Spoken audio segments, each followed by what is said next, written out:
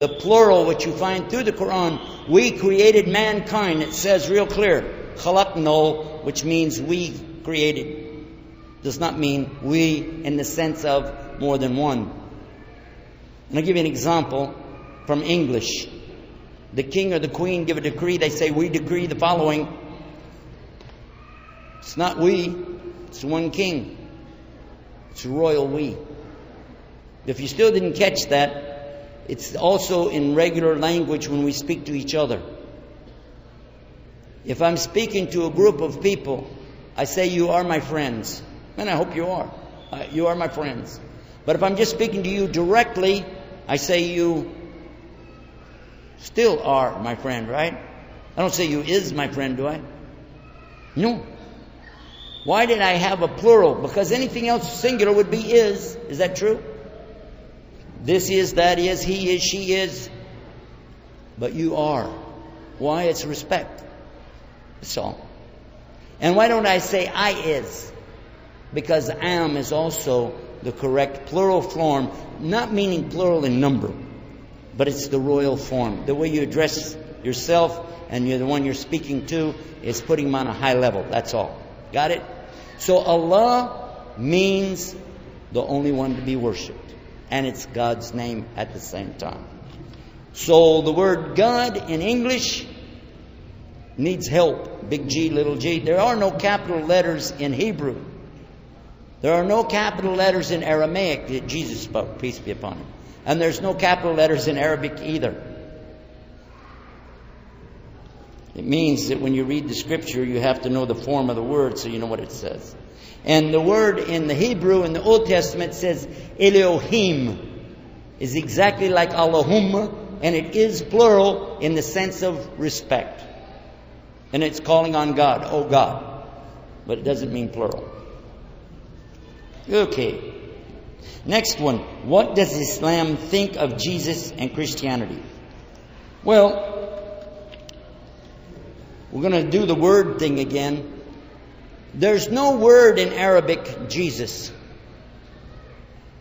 There's no word in Hebrew, Jesus. There's no word in Aramaic, Jesus. There's no word, Jesus, in Koine Greek. Those were the choices of language back at the time of Prophet Jesus, peace be upon him. There was a word, still is, by the way, Isa and Yeshua, which Joshua comes from Yeshua. The word Joshua, the name Joshua, is exactly the same as Jesus. And Jesse is the same root. I have a book of names at home, and that's what it says. Same root. The pronunciation of Ja is Latinizing these Semitic languages. My name is Yusuf. Can you guess what it is in English? Put a J there. Yusuf. Joseph. It's my father's name, Joseph. So that's how I clear that first. We have somebody in the Quran named Isa. Isa ibn Maryam, and Ibn means the son of, and Maryam is Mary. Jesus, the son of Mary. Now the story that we have is a story about a virgin girl from a religious family. The family has dedicated her to the temple, to the, not pagan temple, but to the synagogue. They thought they were going to have a boy, but it was a girl, and still they said, well, we want our girl to be this donation that we promised to give our child to God. This girl has amazing things that happen to her.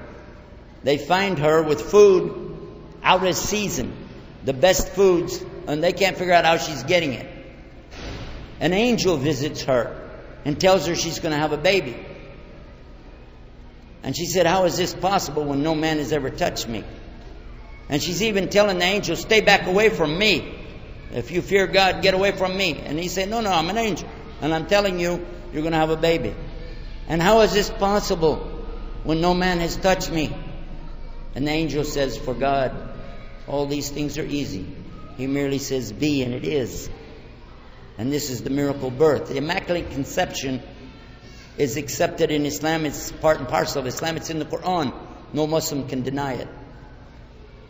Many miracles are coming with Isa ibn Maryam. The first miracle is he speaks and defends his mother while he's still a tiny baby.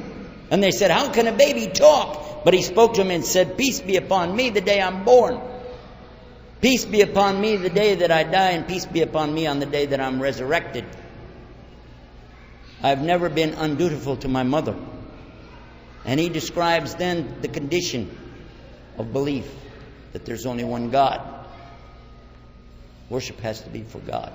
This is the baby telling him about this. And then other miracles are assigned to him in the Quran.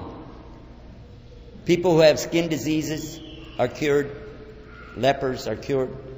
The lame walk again. The blind can see. And even the dead man is brought back to life. All by the permission of Almighty God. Similar to the Gospel of John, if you read it, it says the same thing. What does Islam say about Christianity? It says that when Jesus came, that he was preaching the same message as the people of following the Abrahamic faith. That God is one and he has no partners. And that the worst sin is to break the first commandment, thou shalt not have any other gods beside me. When I was a Christian preacher, some people asked me some questions I couldn't answer. So I went to somebody who I knew I had a lot of answers. He was a famous evangelist in our area. I won't mention his name, and he'll be just as happy that I wouldn't. But he told me, don't worry about what the Old Testament says, because it was about eating pork.